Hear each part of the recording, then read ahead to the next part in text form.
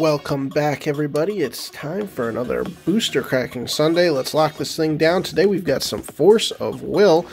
This is the... what is this one? Gosh, I don't even remember. Moon Priestess? Yeah. Moon Priestess returns. So another one of these Force of Will sets. They're pretty neat. We'll crack this thing open, find some cool cards for sure. And we've also got a nice little Throne of Eldraine collector booster pack to open up. Yeah, I finally broke down and bought myself one. So we'll open it at the end of the video, so make sure you stay tuned for that. We'll see if we can't get something good. Alright, let's slice this thing open with our Jirachi pin here. I almost stabbed myself. That was lovely. It's raining outside right now, so hopefully you guys can't hear that on the camera. And I'm just going to try to do this video pretty quickly here. I have run out of time this weekend for filming and editing and everything. So no face cam again today, unfortunately. Maybe next week we'll get it cranking again. But yeah, we'll do half this box here and do the next half next week, I guess. I don't even know. So yeah, we'll just cut this thing however we feel like and go from there. Alright, so we got half the box here. That up a little bit and we'll start cranking into these things, and they got pull tabs, making it a little bit easier. Now I don't really remember, I forgot to do my research before doing this video, which ones are of any value. So I think the rule here this time is if it's over $3, we'll put the price, and if not, we won't worry about it. Nice. Yogg Sothoth, the Dark Myth. I love this set. I've seen people open it. I thought it was really cool because it's got a bunch of like Lovecraftian stuff, and I'm a big fan of that. So it's got some really neat creatures in here, and I think you just saw there's actually, where'd it go? Call of Cthulhu. There you go. Lovecraftian stuff. Alright, so what do we got here? Flame of the Outer World. So cool. So Yogg Sothoth is our super rare, or secret rare, however these go, I forget. And then we've got just a rare Flame of the Outer World. And a Magic Stone of the Wind, and yeah, the rest I believe are just uncommons. So the rares, can't open this, are in the middle of the pack. I don't know why I can't open that one. So the rares are in the middle of the pack for these, which is interesting. Not a fan of that, but you know, whatever. So we'll go through these, try to go through these pretty quickly here. Alright, Magnus of the Holy Wind, super rare, secret rare, and then we've got our rare Apollo Break, Moonblast. Can't open these tabs won't work. Why won't these tabs work? That's ridiculous. What's the point in having tabs if you can't use them to open the pack? I don't get it. Yellow Sign, Crime Punishment. Alright, we've got a rare I, the Pilot. Okay, sure. Magic Stone of Darkness. Morgania. Eden. Okay. Alright, well that one worked at least, so that's good.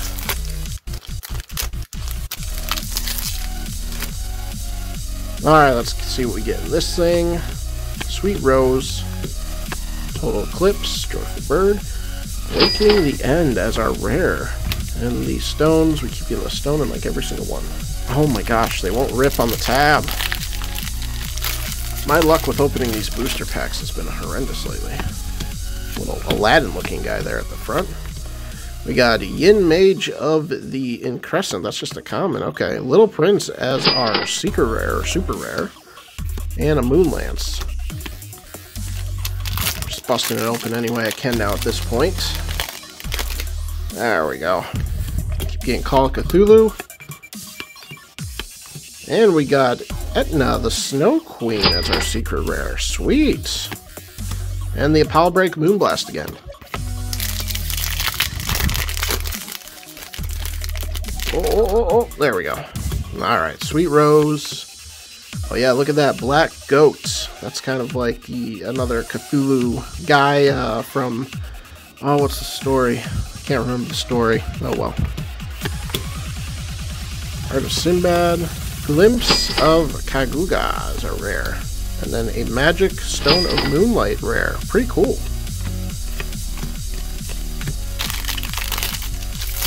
Next pack. What we got here? Got these like Aladdin guys. Just the Milky Way. That's funny. Shining Trapezohedron is a rare. And looks like a secret rare of Little Red the Pure Stone. Cool. That one actually might be one of the ones that have like different color stones to them, I believe. Like you can get different variants of it, and they're all of different rarity. I gotta look that up. That one might have some interesting value to it, though. Okay, Campanella, the Milky Way Moon as our super rare. And the Winged Lady. Ooh, that's cool looking.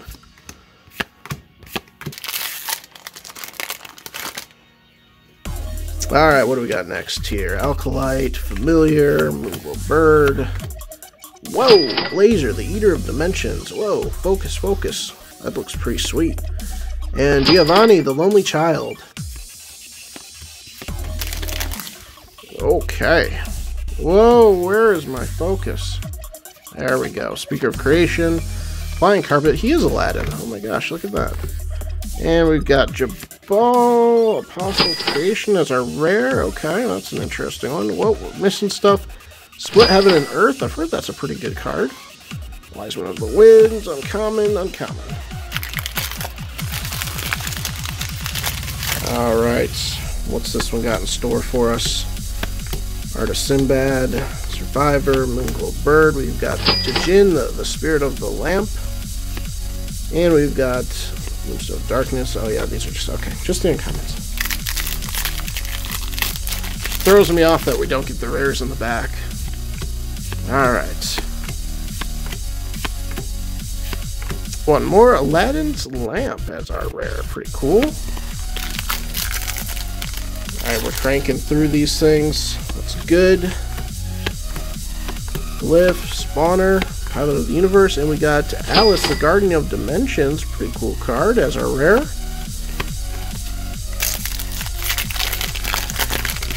Crack it open. Blazer, the Milky Way, Open Sesame, Crime and Punishment, Glyph in the Wall. Ooh, we've got Shub Nigroth, the Goddess of Fertility. Pretty cool. Super rare, secret rare. Pretty nice. And we've got Gartherta, the Tear of Passion as a rare too. Pretty cool looking card too. I like the colors on that one. A few more packs here. And then I'll guess on which ones held the most value from our rares and super rares that we got. Alright, Haster, the Unspeakable. Cool, Haster's in here. Awesome. Another Lovecraftian theme there. Alright, what we got in this one? Phantasm, the Milky Way, Black Goats, and the Hound of Tindalos. Oh, pretty sick looking. Just a rare, but he's pretty neat. And more uncommons. Alright, last pack of the Force of Will for now. We'll open up the rest of them next week, so let's see what we get in this one. Black Goat. And Genesis Creation as our rare. Pretty cool looking card. Flamestone, and that's it. Alright, so we're going to open up this collector booster pack right after this. I think these are our good pulls of the day from the Force of Will box. Split Heaven Earth I've heard is pretty good. I don't know about that one. I think this one's a decent one to pull. I gotta check the rarity of the red one. That might be the most common one is red, and I think there's a blue and like a green. And then we got the Snow Queen. She might be worth a few bucks. So totals up on screen now. Hopefully we did alright. That's just half the box. We'll open up the next half next week, so stay tuned for that. But yeah, let's get into this collector booster. Alright, this Throne of Eldraine collector booster pack. Got a decent deal on this at Target the other day, so I figured I'd pick it up and try our luck here on this thing. See if we can't get that borderless foil Oko or something crazy. The most expensive card in freaking Standard right now. Tunville Trio's a showcase. Nice. Oh, a nice foil Opt. Curious Pair showcase. Nice. I haven't seen that one yet. There's the normal version of the one we just pulled. Embereth Shieldbreaker. Pretty cool. Smitten Swordmaster. Showcase. Sweet. Oh, Alkalite showcase. Sweet. Oh, some Unicorn showcase. Alright. First rare, Workshop Elders. Man, I haven't even seen that bulk rare. This is obviously a bulk, but I've never even seen that one. Doom Foretold as our first orderless card. Not foil, just regular. Don't know how much that one goes for, though. Fervent Champion as our foil rare. That's a great pull, actually. I like that. That should be worth a few bucks. And a boar. So I don't think we did too terrible. The Fervent Champion should go for a few bucks at least, but I don't think we made our money back, that's for sure. So I still don't think the collector booster packs are very worth it, in my opinion, unless you're seriously pulling all those Okos, which you're extremely lucky if you do. But hopefully you guys enjoyed. Leave a like on the video if you did and want to see more. Make sure to subscribe, and we will see you guys in the next video.